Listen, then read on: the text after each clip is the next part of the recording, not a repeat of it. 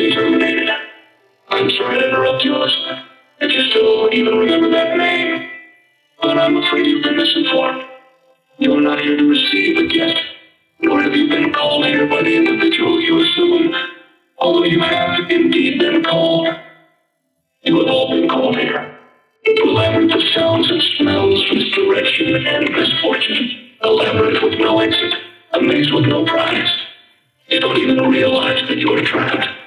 Your lust for blood has driven you in endless circles, chasing the cries of children in some unseen chamber, always seeming so near, yet somehow out of reach.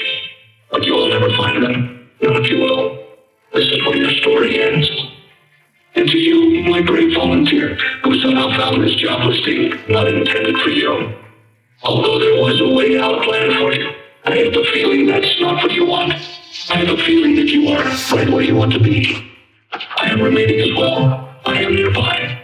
This place will not be remembered, and the memory of everything that started this can finally begin to fade away, as the agony of every tragedy should.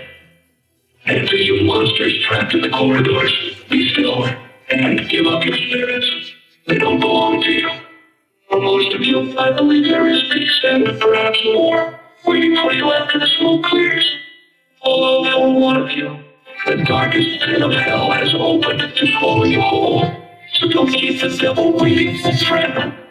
My daughter, if you can hear me, I knew you would return as well. It's in your nature to protect the innocent.